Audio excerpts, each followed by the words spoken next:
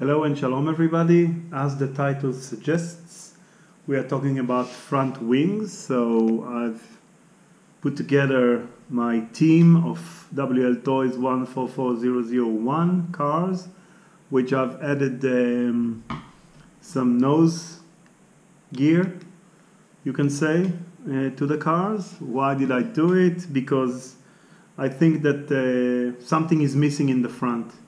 There's like not complete. So I'm going to show you how it is easy to create a front wing which also looks good and is a bit effective. Let me disassemble one of them because they work the same, and I'll show you how you can do it.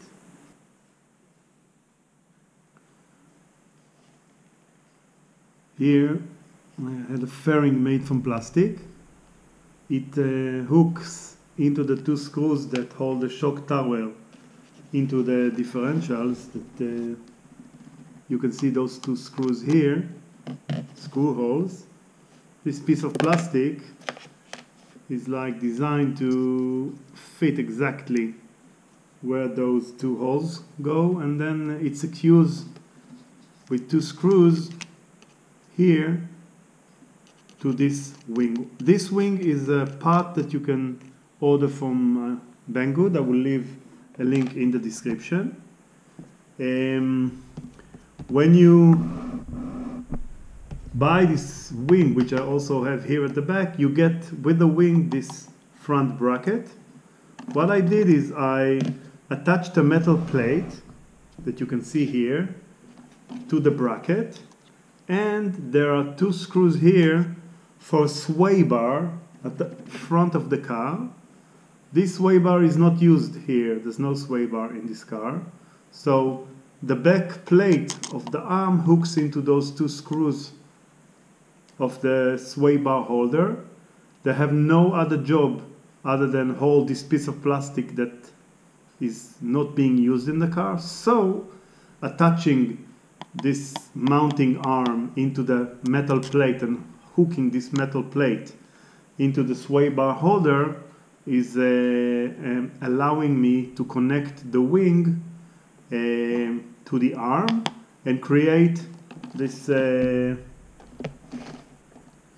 front wing that improves the traction in the front. This is one of the cars. The other one, I use the same system, but I wanted to create more like a Formula 1 wing. So what I did is I took the back wing that is originally fitted to the car. Usually it sits here at the back of the car. So obviously I'm not using it here. If you rotate it 180 degrees and you chop around those lines, cutting out what is originally the back of the wing, and you can end up with this realistic looking Formula 1 style wing.